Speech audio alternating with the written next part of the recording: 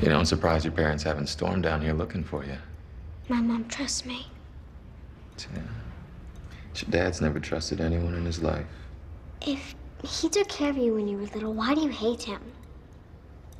What did he do to you?